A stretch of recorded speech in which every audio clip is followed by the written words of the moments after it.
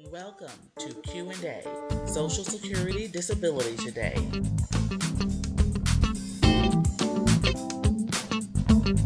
This program is brought to you by the Reeves Law Firm, representing you and your Social Security and disability needs.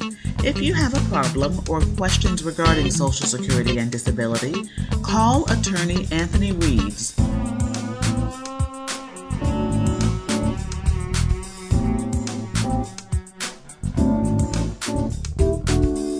Is your host, attorney Anthony Reeves.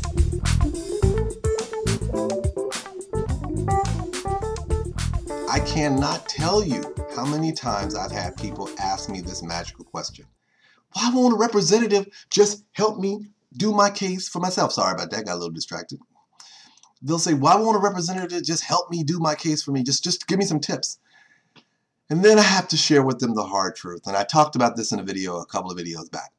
Attorneys are business people. I want you to wrap your brain around this concept. Imagine going to a mechanic, somebody who works at an auto dealership or just a regular mechanic place, and you tell them, oh, I don't want you to fix my car. What I want you to do is I want you to help me figure out what the problem is, and then I want you to tell me what I need to do to fix it on my own. And I'm like, now wrap your brain around what you just said. This is what the person does for a living. So you want them on their own time to help you identify a problem on your case with your car on their own time. And then on their own time, with no expense, not getting paid at all, you want them to help you, more or less teach you how to effectively correct the problem on your car. Now, this ain't nothing. This ain't no oil change. This is a situation where you sat there and your car has a major problem, which requires someone with an expertise to actually physically do the work. And instead of paying that individual, you would rather that person tell you what you need to know. Now, mind you, all kind of issues could be going on, but you don't want that, because in your mind, you've decided that the expert that you're talking to, the mechanic, should be able to troubleshoot the problem very quickly, get you right to the answer so that you can fix the problem right away. And I tell people a million times that is the greatest level of disrespect that you could ever do someone. Imagine you wouldn't want that done to you. Same thing. It's like going to a doctor's office. I'm sick, but I don't want to pay for you. I don't pay the copay and so forth. These are the symptoms I have. I need you to tell me what I need to do to make myself feel better. Well, the doctor's not going to be able to do that. The doctor doesn't know exactly. He had to take your temperature, had to take your vitals, doesn't know what your history is. And you just want him to basically, or you want her to pull something out of her thigh to figure out what your problem is so that you don't have to. This is what I tell people when people come to me and ask the question about helping them. I always tell them this. This is the hardcore fact. The reality is you don't value a representative's services enough to pay for it. And people think I'm harsh when I say this. I said the simple fact of the matter is that if you go to the socialsecurity.gov's website or you contact your local office, there's a multitude of resources there that can help you, guide you along the way. The reality is that if you're not sure, or if there's some things that you have questions about, if you can't get them to give you the guidance that you need, meaning the Social Security Administration, you have a choice. Research it on your own or hire somebody to do it.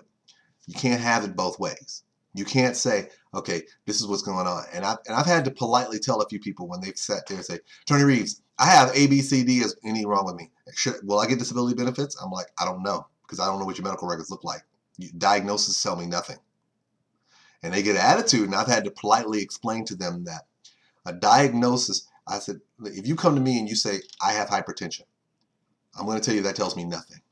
If you tell me that you have hypertension that's so high that they can't get the medications under control, and that you've been in the hospital on the average of 2 or 3 times per month because of how high it is, and that they've actually had to put IVs in you to help you get your blood pressure down, and you can show that to me, then I can tell you what you got there with your case. Then I'm going to ask you, where's your case located? I'm going to ask you, who's the judge? I'm going to ask you, how many times have you applied, in terms of what level of appeal is this? See how that one simple question is, I have high blood pressure. What do you think my chances are? That one question tells me nothing. But as the scope of information increases, it tells me a lot. Then I can give you a better picture.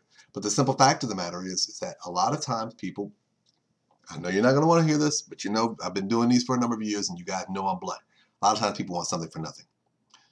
And I'm always fascinated because, and I told a couple of people this, I said, you do realize that in the grander scheme of things, Social Security work is probably the most, from an attorney standpoint, probably the cheapest area that you're going to find.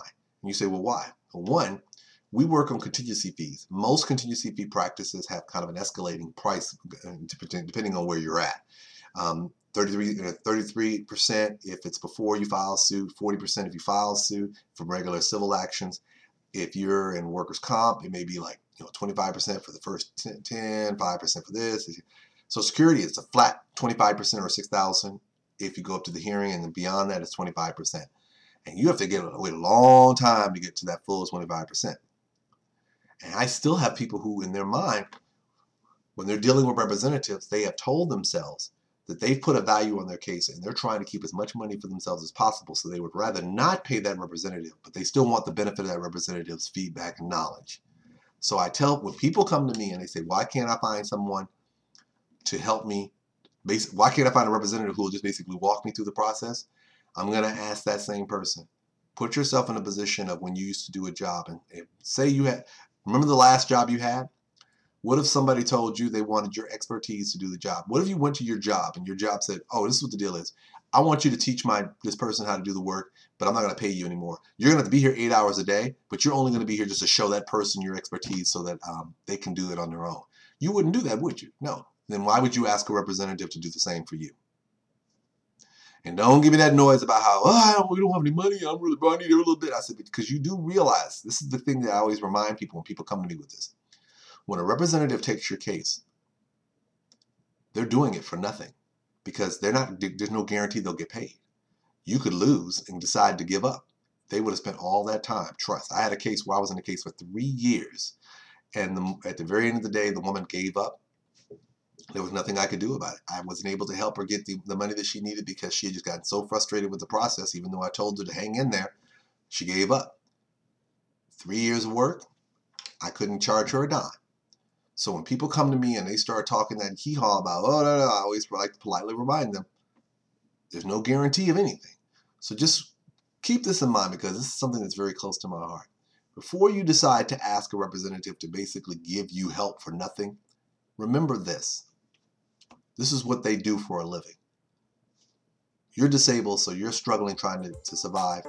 They're trying to represent people like you. Don't do anything to help them. Don't do anything to hurt their ability to survive as well.